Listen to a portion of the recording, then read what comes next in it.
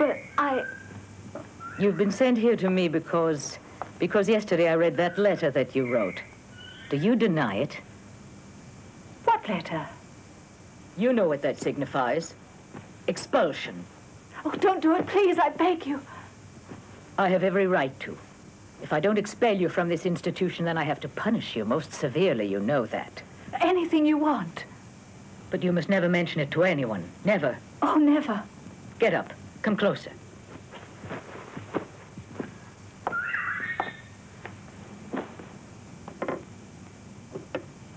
Perhaps you're afraid of this? Yes. No. Don't fear it, but look upon it as a blessing. It serves to keep you pure. It's your body you should be afraid of. Instead, you're not. How big are your breasts?